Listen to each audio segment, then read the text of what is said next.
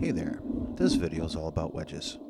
More specifically, it's all the things that I wish I would have known before I got started. There's the Earth, and the Earth's axis, and the equator. The Earth spins around its axis, and at the most northern tip of that axis is Santa's workshop, true north. And there's magnetic north. We don't use that. Let's erase it. By definition, the equator runs perpendicular to the axis. And those other lines parallel to the equator, well, those are latitudes. You might know yours.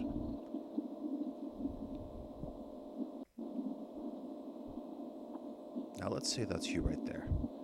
That line of longitude that runs from you directly south is called the meridian. And that other line, the extension of the equator all the way out into space, that's the celestial equator.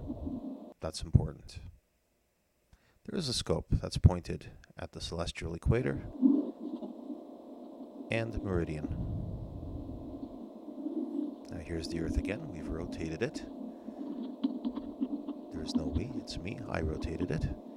So true north is straight up. Here's a telescope on an Alt-Az mount. Alt-Az, altitude, azimuth. Here's the same scope sitting on a wedge. See the difference?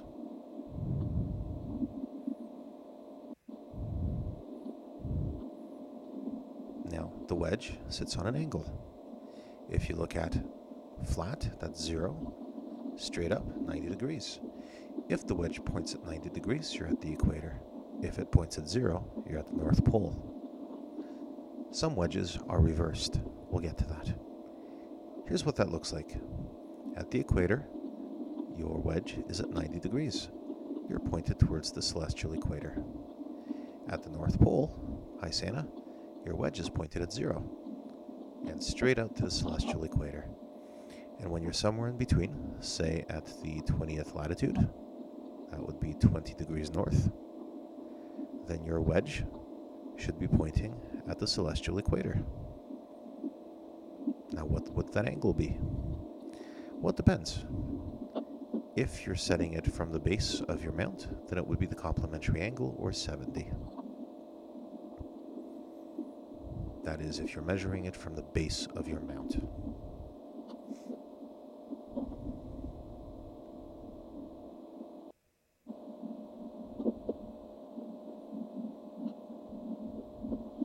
Now, not all wedges are created equal, and Celestron likes to mark their wedges the other way. So, instead of having 0 degrees be at the base, they set 0 straight at the very top. And the furthest south marking is 70, denoting how far down the scope can go. Meaning, instead of measuring the angle, or the complementary angle, from the base of the scope, you can just set to the marker that represents your latitude directly.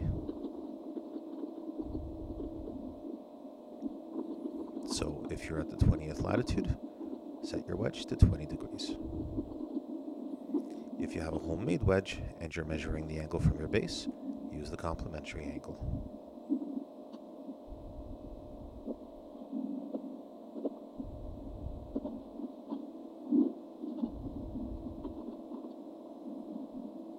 That's me, right there. Maybe.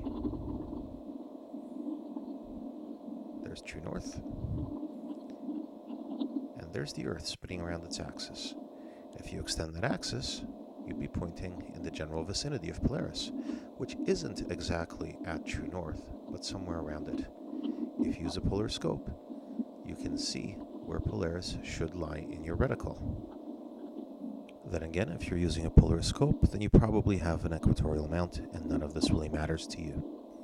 So what are the steps to properly setting up your wedge? I'll give you a hint. We're going to be missing one. Step 1. Set up your tripod so that the leg of the tripod, if you're using a Celestron mount, that'll be the leg that's marked Celestron, points north. 2. Set your wedge angle according to your latitude. Number 3. Point your OTA, that's your scope, at the south meridian, also known as just the meridian, and set it parallel to your base. it should be perpendicular to your fork arm and parallel to the base. How level should your scope be? I used to go to extreme lengths, as you can see. With boards and shims, I'd spent a long time trying to level my scope. Turns out, I don't really have to. But there is one type of leveling which we should look at. First, let's find out why we don't really have to level all as much as we think. So there's your scope. It's not level at all. What matters is that the wedge plane and the plane of rotation around which your scope is going to go around is going to be perpendicular to the Earth's axis. That's really what we're looking for. Because at the end of the day, your scope is going to counteract the motion of the Earth in order to track the stars. But let's see what happens if your mount is not parallel to the ground. Here we've got the mount that's sloping by 7 degrees. If you're at latitude 20, well, you change the angle of your scope or your declination by adding 7 degrees. You don't have to remember that. It happens naturally when you align. Now here I'm assuming that you're using some sort of software on a guiding laptop or guiding PC in order to align your scope. With this type of software, what you would normally do is a basic alignment, which would create a pointing model. And then with software like CPWI from Celestron, you would have the option to do an all-star polar alignment, which then determines how much you're off to where the stars should be had your mount been properly aligned. And that is where you use your adjustment knobs to reposition your mount physically, and this is the adjustments we're talking about here. For fine-tuning, you have an option of using something like PhD2 guiding to do what is called a drift alignment, which allows you to see which way the stars are trailing and make even finer adjustments accordingly. Basically, if your scope is off east and west, you compensate with your azimuth adjustment knobs during alignment. If you're off up and down, then you compensate with the declination or altitude. Here's a problem though. What if you're off in rotation side to side? Let's look at this example. You can move your scope in 3 axes, X, Y, and Z. X would be left and right, and you can do that with the azimuth adjustments. Y would be up and down with your declination or altitude adjustments, but the Z axis would be rotating the scope left and right, for which there is no adjustment. So in this case, you can lower the altitude and you can shift your scope left and right with azimuth, but you won't be able to rotate the scope into the right position. And your mount's right ascension and declination drives won't help because they're meant to position your mount to track a star. So you do have to level your mount with a level before you start. Let's adjust our steps. 1. Point your tripod so that one leg points north. 2. Level your mount side to side with level.